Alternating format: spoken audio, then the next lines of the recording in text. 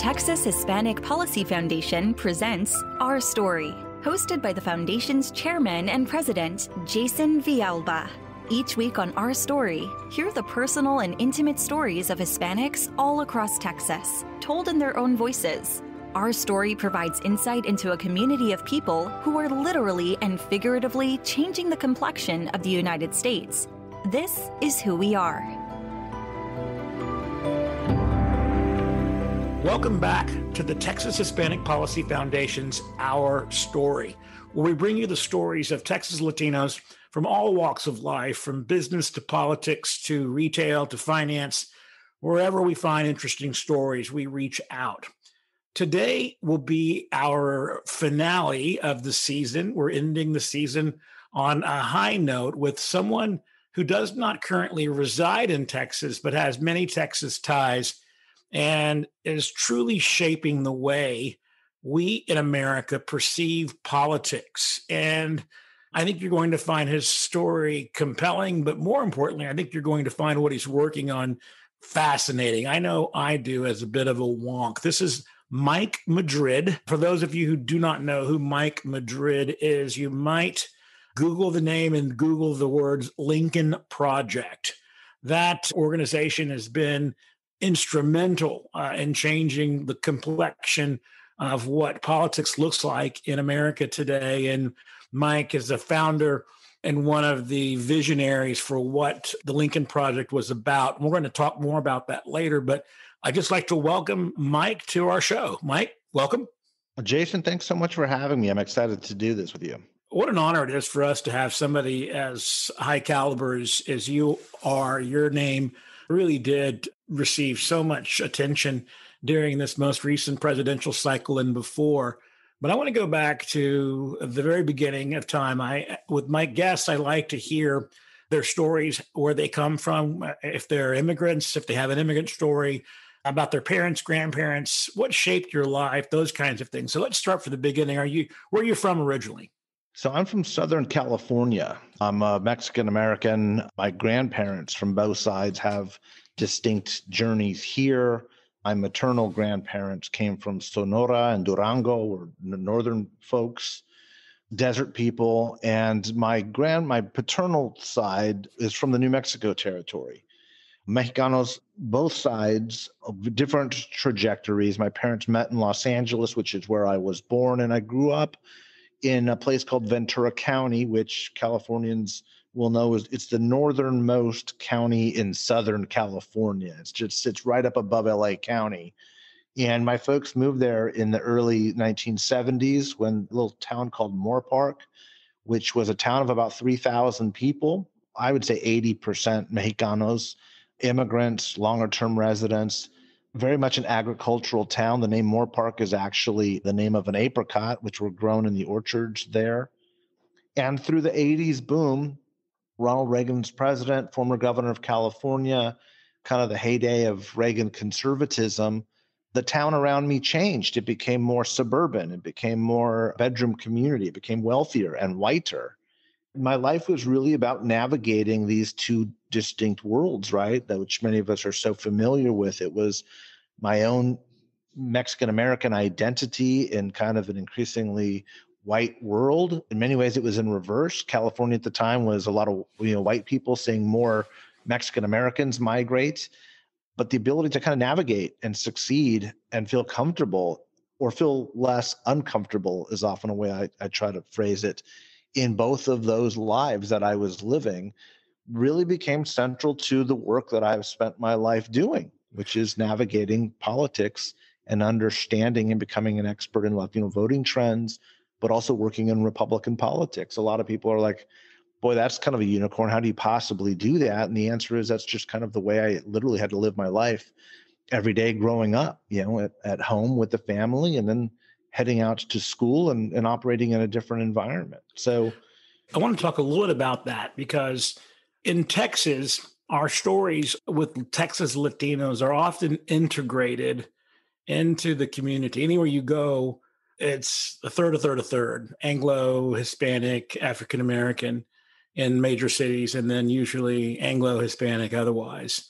It sounds like from what you're saying that in California, it may be different in the sense that it's one world or the other. It's not an integrated community in the 70s and 80s when you're growing up. Is that accurate or is that That's right? a really great question. And it's actually one that I tackled when I went to the East Coast. I actually went to the East Coast to school. I did my undergraduate work at Georgetown. And I spent a year and a half on some thesis work that explored the different politicization of Mexican Americans in Texas, or as Hispanics, as you like to say, in Texas, and Latinos, as we like to say, in California. They're very distinct. And the main difference is that there is a longer history of the Hispanic experience in Texas. Okay. San Antonio, as everybody knows, has been around longer than Jamestown. It's been around hundreds of years. I mean, there are multi-generational families of Hispanics in Texas, and that has brought both a more oppressive behavior in some ways, but also a closer integration, a lot more seamlessness in civic society. And that never really hit home to me until I started working with a firm in San Antonio. I worked with the brilliant Lionel Sosa and Frank Guerra, two of the best Latino political marketers out there, marketers generally, but Latino experiences that they bring to the bear for their own solutions. That's a very distinct difference than the Californios, which existed in California. There were only 300,000 people in the entirety of California, but for statehood. So the Mexican American experience, the length of it is really much more firmly rooted in Texas with longer term generational institutions than you see in California. Our Latino community is much more migratory, much more recently arrived, much more transitionary. There's really very, very few people that have been in this country, or families that have been in this state, rather, in California for longer than 2 or 3 generations. That's very, very rare. It's not that uncommon in Texas, or I should say, at least it's more common in Texas. Because of that difference, that distinction, as you and I may have chatted over online, one of the reasons this organization was formed, the Texas Hispanic Policy Foundation, was to explore some of these distinctions of Texas Latinos. And I think you keyed in on that in your comments. And that's something that conventional wisdom around the country, particularly in the mainstream media, they just don't often discern differences between California and Texas and Florida. I think we saw that play out in the 2016 or the 2020 election cycle. And so now people are more cognizant of it, but I think you really key in on the reason. In California, because it is migratory often and agriculturally centered, the Hispanic community, did you experience a level of anti-Latino sentiment that may not exist in other parts of the country where you've worked? I really did not. And that became a central part of my work in terms of politicization. And again, I've had the distinct honor of both working, being educated, and growing up and living in different parts of this country. I spent a year in Arizona. As I mentioned, I worked with a firm based out of San Antonio. I grew up and spent most of my formative years and then my professional career in California. But I also went to Washington, D.C. in the early mid-90s. And what I realized was the way America discusses race in the United States is overwhelmingly black and white because of our history. And the East Coast drives the media narrative. It just does. And there is a true history of clearly horrible discrimination, oppression, slavery with the Black experience. And to try and reconcile what the Brown experience has meant, largely Mexican American, and let's put this in context. When we talk about the Latino community, the Hispanic community in America, 80% of us are Mexican American. There's these Cuban variations, which are important. There are Central American differences, Puerto Ricans, for example, as well. But overwhelmingly, what we're talking about is Mexican Americans, yet it's the least recognized and the least discussed. I would argue primarily because of our geographic location, right? We're southwestern community overwhelmingly in Texas, New Mexico, Arizona, California. Obviously, we're expanding into other places, but our histories are there. That's not where the media narrative is. And as a result, you see a very strong overrepresentation with Puerto Ricans and Cubans in our media, in Hollywood, in other institutions. Sorry about the long setup, but it's important to understand because like so many Tejanos or Mexicanos in California, most of us didn't realize we were that distinct or that different. For me, it was a little bit different because I grew up in a town of 80% Mexican Americans when I was 5, 6, 7 years old. By the time I graduated from high school, only 20% of us were Mexican American. So I saw the town around me becoming more white. And every year that I was going through school, I was more and more aware of my Mexican identity at a time when it never occurred to me as a younger person. And you fast forward to the East Coast, and I was literally dating girls who had never met a Mexican before. I'm dating girls from Kentucky and dating girls from the Midwest and Rust Belt states, and meeting friends from Hawaii and people who literally had never met people of Mexican descent before. And that really spurred and catalyzed my work and understanding the changing demographics that even as a young person, I recognized that what was happening in the Southwest by the latter part of my life was going to be happening all over the country. And I wanted to spend my life doing that. And Jason, one of the great blessings I have had is to have spent 30 years of my career studying, researching, analyzing what the emerging Latino vote and population and electorate and social changes were going to be. And right as I'm hitting this point in my life and career, the next phase is kind of this inflection point. We'll be watching what happens as we become the largest plurality and then the dominant part of the society. And it's just, I feel very fortunate that my life's work and life trajectory will literally be spent half before and half after. It's almost like AD and BC, right? It's to be able to see what life was like before and life after in America. And it's what I spend so much of my time, effort, and energy thinking about and working on. Well, your timing is impeccable with regard to that, because you speak with such understanding of the nuance of our community. And it's one of the failings, I think, of the mainstream media and really just conventional wisdom, that they aren't able to tease out those distinctions like you just did in a 3-minute discussion. You've said more about our community in 3 minutes than the New York Times could write in 4,000 words, right? And I think that's not because they're not qualified and capable, but just because so few people have had your two things that you have. One, you're highly educated, and two, you've spent significant parts of your life working and living across the country from both coasts and then through your work in politics. So education, obviously, in your family was important. In Texas, a 4-year university for a Hispanic is still relatively rare. And even in other parts of the country, it's still not as common. What drove that? How is that possible? What was the impetus to make sure that you went not only to a 4-year university, but one as prestigious as Georgetown? That's a really good question, too. Look, I graduated from high school with a 2.1 GPA. I barely got out of high school. The motivation to go to college was really never imparted upon me with my parents. My father actually did graduate from college. He went to night school after he returned from Vietnam and was raising a family. But I never remember really a process of thinking about college or going to college. So right after high school, there were very few options for me. And so I started, literally, I was the manager of a Domino's pizza store. And I guess that was going to be my career. And my best friend from high school, who's still a dear friend of mine, went to Arizona State University. And we were just talking. He's like, you might as well just come out here. I mean, I'm having a great time and come hang out with me. I mean, you can do that, what you're doing kind of anywhere. And so I did. And I realized pretty quickly, thank God, I'm very fortunate that I got my act together pretty quick and realized, man, if you don't go get a degree, you're going to be doing pizza for a long time. And I had the great fortune, one of the great stories, and it's really a Latino story too, was going back to California and being able to go to a community college system. This is a little bit of a sidebar, but it's very important. And it became central to my thesis work at Georgetown.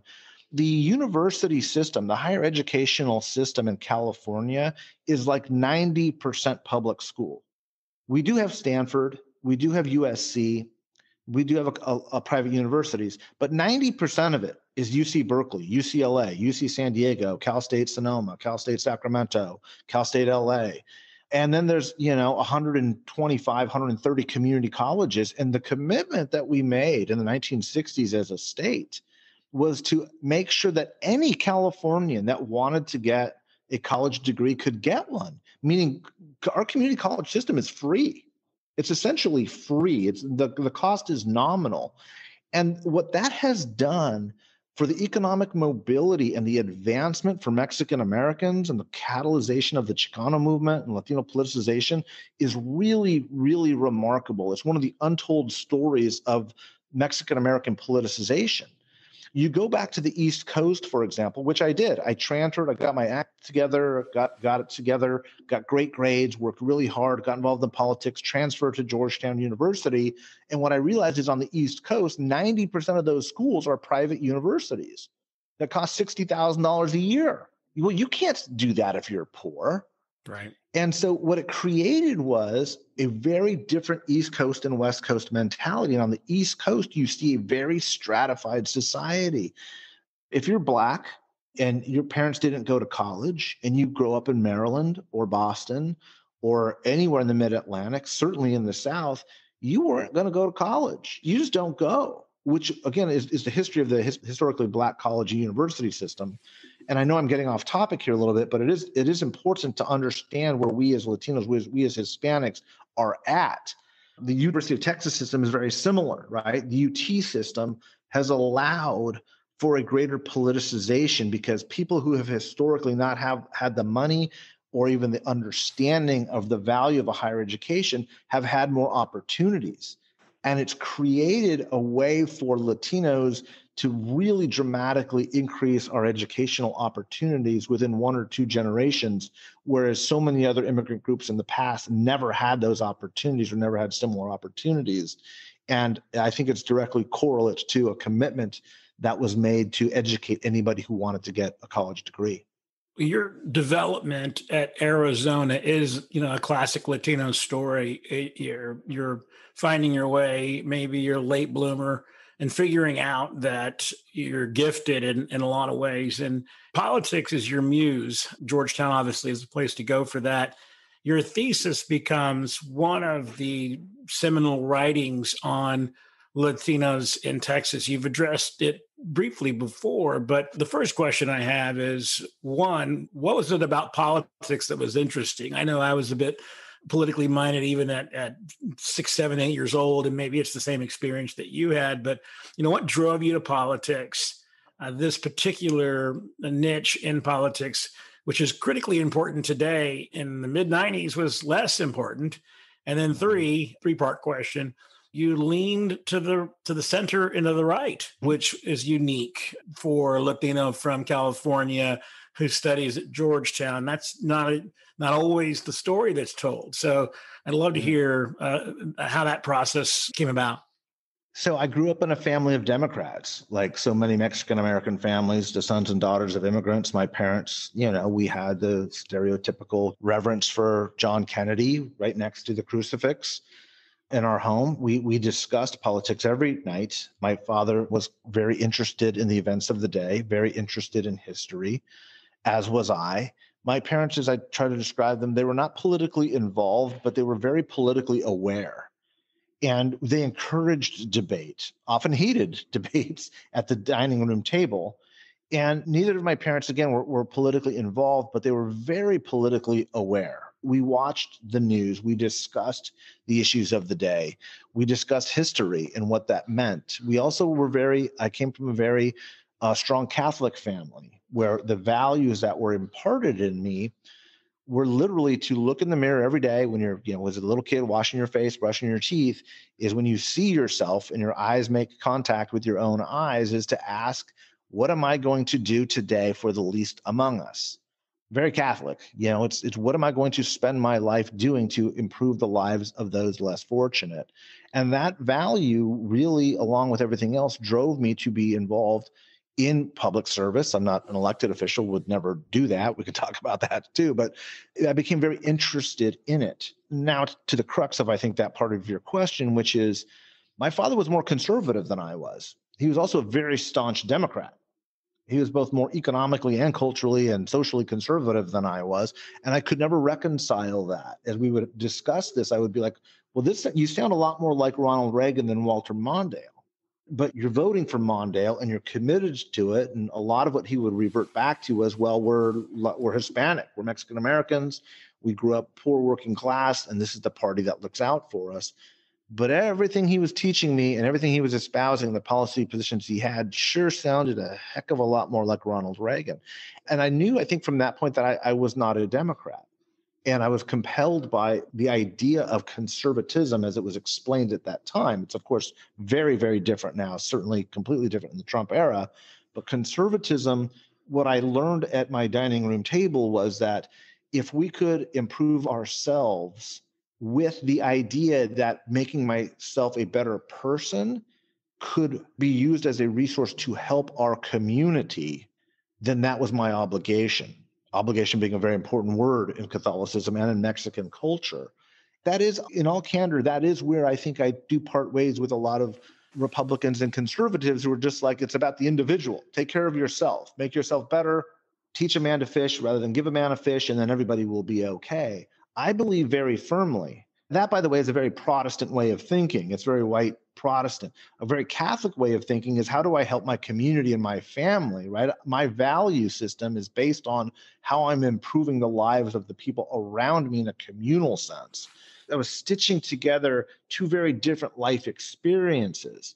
The rugged individualism and self-reliance and anti-government rhetoric of republicanism in the 80s, which I found very compelling, but I found it compelling as a tool to help build up and raise up the least among us. It does not escape me how unique that is. That type of thinking is not common at the Republican National Convention. I get that. It never has been. It's not today in the Trump era.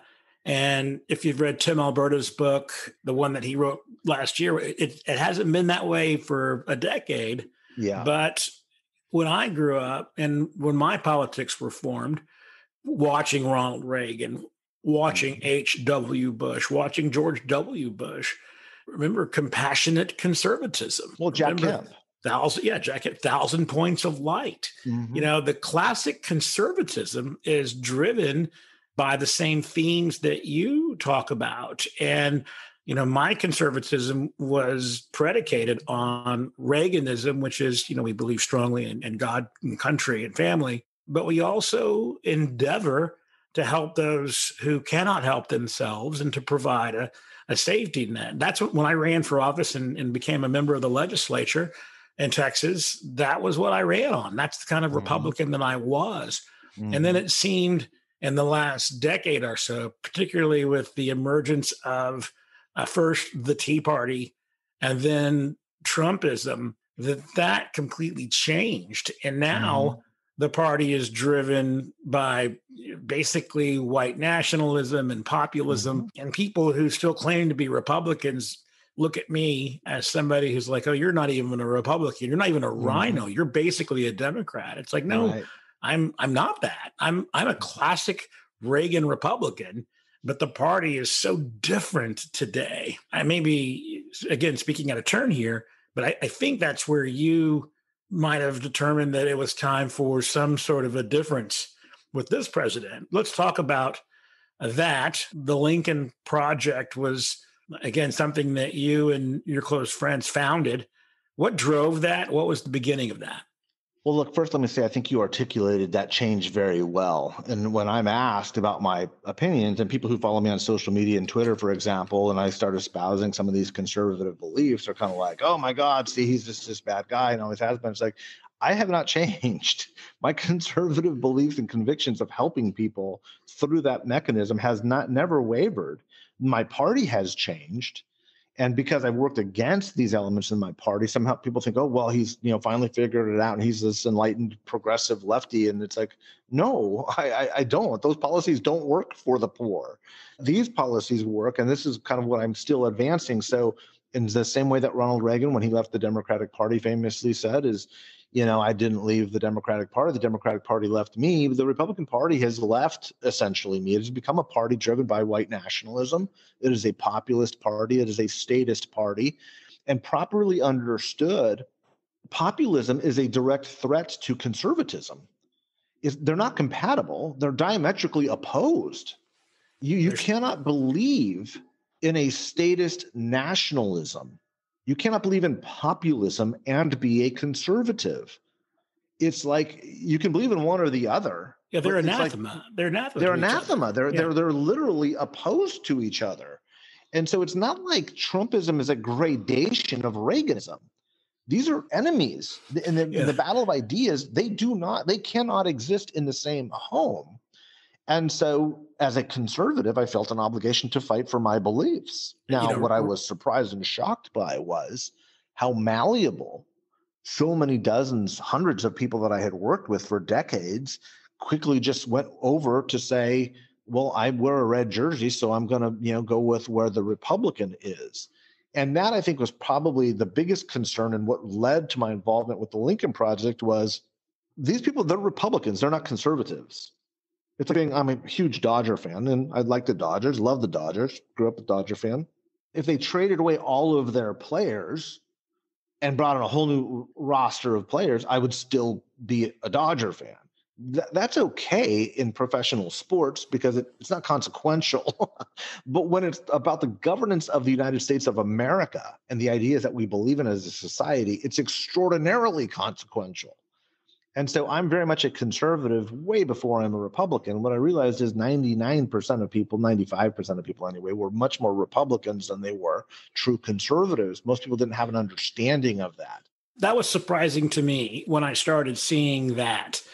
The Jerseyism, as you would call it, when people say, and my parents are great examples. My parents taught me what it means to be a conservative in the 70s and 80s with Reagan and Bush, and yet they are very strong supporters of Donald Trump. And they look at me like I must be crazy because I'm not supporting the good guys. And I think you're exactly right. People are on teams. And of course, I don't agree with everything that the other side believes in, but there are a handful of things that I do. There are times when I'm watching what's happening with the current president and juxtaposing it with the former president and seeing, I agree more with what Biden's saying than what Trump was saying, particularly around things like tariffs and taxes and meddling in foreign affairs, where embracing tyrants, those kinds of things. I just never understood that. And that's what makes you a true conservative, because this may be mind-blowing to some people, but Joe Biden is much closer to being a classical conservative than Donald Trump is. Right. It's just quantifiable. You can argue that, Trump changed the definition of conservative. I think that's a real misunderstanding of what an ideologically based party is. Donald Trump violated the basic tenet of virtually every aspect of conservatism as we have known it in the post-World War II era. In the first year, he raised taxes on high-income earners. He opposed free trade. He exploded our national debt. He subsidized markets. He wrecked the international framework that allowed for the advancement of the American experiment by undermining NATO and slapping the face of our allies. And I can go on and on, but there's literally... Yeah, the list doesn't stop. And, you could point, all those things are classic conservative things that he just went absolutely in the opposite direction. You point to Reagan's comment, I didn't leave the party left me. I say, I didn't leave the party kicked me out. I lost in a primary to somebody to my right. And it was a function of being one of the earliest voices in opposition to, at the time, candidate Trump. And, I was absolutely excoriated for that. It was summarily unelected. And the party at the time, even in those early days of Trumpism, if you didn't embrace, the dear leader, you were gone. And I think we've seen that play out over the last 4 years, and it's continuing. The hangover that we're seeing from people like Senator Cruz and Senator Hawley and others is absolutely fascinating to me that those people embrace that anti-conservative strain of Trumpism. Yeah. And look, let's talk a little bit about why that is, because it is important for listeners to really understand that. Look, when you and I were growing up and involved in Republican politics, the one thing you could not, look, you could be pro-choice, you could be pro-life, you could be for gun restrictions, you could be for the Second Amendment. The one thing you could not be for was higher taxes. Like, you just couldn't. And the reason why is that was the ideological underpinning that held the coalitions together. Because once you increased taxes, you ceded the argument that more government was the solution. The virtue of conservatism was saying less government is the way to solve our problems. Let's rely on the human spirit. Let's rely on our human ingenuity. Let's rely on the private sector first. It doesn't mean being against government under any circumstance. But what it means is let's begin first with the premise that we should try to solve our problems through a private sector solution. I think that's a very, very valid place to come from. It's one I still subscribe to. That is no longer part of Republican belief. You never heard once, not one time, did you ever hear Donald Trump give a speech, either impromptu or scripted, about the virtues of smaller government. Okay, because he doesn't believe in it. He's a statist. He's more than willing to grow government if it serves his constituency.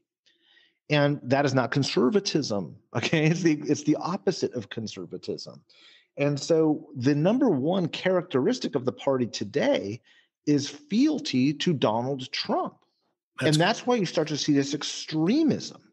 Is it doesn't matter. You can support the Russians or hate the Russians or wherever you're at, but as long as you demonstrate your commitment to Donald Trump, that is all that matters. And it's why you see kooky people like Matt Gaetz doing everything they can to be more and more Donald Trump, or Marjorie Taylor Greene. It's like, I'll put up more posters of him behind me, and I will change my positions on whatever it is that he says. And the man can make no mistakes, because I have to continually publicly demonstrate my fealty, the fact that I will bend the knee to the dear leader no matter what. Do you think that's driven by primary politics? I mean, these individuals that do this, and it's horrifying to me to watch.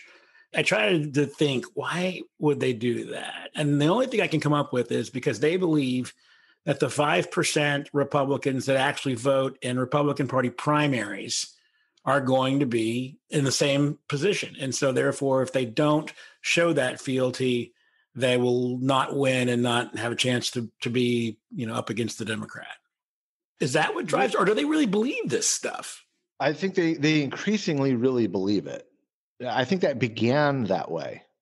I definitely believe it began that way, because you have to remember the Cruzes and the Hawleys, there was nobody that was a Trumper before Trump. The seeds were there. The rising nationalism was there. You saw it. You went to conventions. You were in elected office. You remember those people, the anti-Mexican people and the Sharia law people and the deep anger, not even knowing what you're angry about, but you just got to be angry at something, right? I need to blame something, and blame is central to Trumpism. You have to have somebody to blame. It could be the Chinese were the Wuhan flu. It could be the Mexicans bringing their drug dealers and rapists and taking our jobs. It can be the Muslims imposing Sharia law. It's always, there's blame for something. If you watch Fox News, that's literally all it is. It's anger and blame. Grievance. What is wrong. It's grievance politics. It's white identity grievance politics. So when you take that to the next logical step, what you begin to see is what is essentially, it's a tribe, it's a gang, to the point where we don't even have a national party platform anymore, because we didn't need one, because Donald Trump had a convention, and whatever Donald Trump said is basically what we believe. And for our listeners out there, that's literally the case. There is no longer a Republican Party platform, because we don't need one. It's what Donald Trump says, and everything else goes away. And I remember when that happened, I was just blown away. I couldn't believe it. Well, what it means is it's not a political party anymore, because a political party these fights about party platforms and whether we're pro-life and how much we're pro-life and what commas. I mean, it's very mundane. It's very archaic. It's very boring for people who are not political nerds, but it's extremely important because it literally defines what the philosophy of the party is and why I am a Republican or why I am a Democrat or why I'm a member of the party. Once you throw away the definition, it's like getting rid of the Bible but saying I'm a Christian. What does it mean? It literally doesn't mean anything because there's no articulation of what it means other than Donald Trump tells us what's to believe.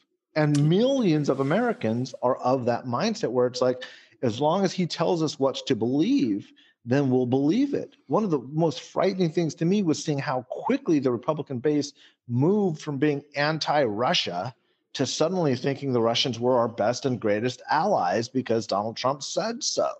And that type of flexibility, moral flexibility, intellectual flexibility, ideological flexibility showed me that this party that I had spent my entire life working and building really wasn't much of a party at all. It really wasn't based off of ideas or policy advancements. It simply became a vehicle for the raw exercise of power. And that's where we find ourselves today. It's why the Republican Party doesn't talk about economic principles anymore. If you watch Fox News, which I don't, but if you do, 90% of it is discussions about Dr. Seuss books, cancel culture, Mr. Potato Head, Black Lives Matter, Antifa. Yeah, reasons to be upset. So that I want to be cognizant of your time. It's reasons to be upset, but the reasons to be upset about culture, about the cultural issues, because foundational to all of this is a loss of American identity. And the Republican Party is a grievance party based off of American cultural identity. And what motivates the base are those issues. Is that where that's clearly where we are today. Is that where we are going to stay? And what's next? Because the Republican Party that you and I talked about earlier no longer exists and is unlikely to ever return in that form again. So what does that mean for a two-party system? Or does that mean that it's the beginning of the end of the two-party system? And what's going to happen to the Republic, or what we used to know as the Republican Party? I don't even label it Republican any longer. It's the Trump Party. Yeah, there's a lot of questions there. And this is what I spend a very big part of my time now writing and speaking about. And I'm going to talk a lot about that briefly, but the short answer is I don't know, because this is unprecedented area. But let me explain some of the dynamics that are happening. The first is the Republican Party is never going to come back to the party that we knew it as a conservative party. It will continue to devolve into a white nationalist party as long as that demographic continues to shrink. One of the books I'm working on is actually called 2 Decades of Fire, because we are just beginning a 20-year period right now demographically where the white share of the population is shrinking to a point where it still maintains most of the political and financial control and authority over the country, but in 20 years it probably will not. And that fear is what is driving the backlash. It's what drives the political extremism. It drives conspiracy theory. In many cases, as we're witnessing, it's driving insurrection and violent response, because the belief is that if America is not a white Christian nation, that it's not America anymore. And I'd rather burn down these institutions and go down as a martyr than work to hand over these beautiful gifts we've been given over 15 generations as a birthright as Americans to the next generation of non-white Americans. There's this kind of Alamo, to use it in Texas parlance, right? Let's just go down fighting and we'll be heroes and we'll lose, but we'll be martyrs. There's a martyr complex, and that has really consumed the American right. Now, there is a growing space for people like you and I, classical conservatives, who are like, wait, we've got a philosophy of government that is not nationalist. We're certainly not Democrats, because I don't think big government is the answer. And it's not going to be within the two-party system. I actually think we're headed more towards 4 parties before we're going to head towards 3 parties. And the reason is because I don't believe that there's an American center anymore. Even moderates like Joe Biden, even though I agree with Joe Biden more than I agree with Donald Trump, certainly, doesn't mean that we necessarily belong in the same party.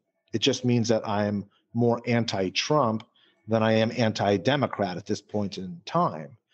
And the rising tensions that are inevitably going to emanate between the Bernie Sanders wing of the party and the Joe Biden wing of the party are very close to manifesting. Like by summertime, these divisions will be on full and complete display. And so the Biden wing, the Bernie Sanders wing is actually growing. It's in an ascendant phase. I think there will be sort of a Biden left, a Romney right, a Trump right, and a Bernie Sanders left. I don't necessarily believe that the Biden wing and the Romney wing will come together because there's just far too many policy differences, including a philosophical difference. But I do also believe that we are characterized more by what we are against than what we are for, which is very important to understand because it explains the very narrow division between Republicans and Democrats. It also explains why we are in the most hyper-partisan era in the last 150 years since at least the Civil War. At the same time, we're seeing more and more people leaving and disassociating with both political parties. This has been fascinating, and I want to be cognizant of your time. I know how busy you are. You probably have another call already lined up.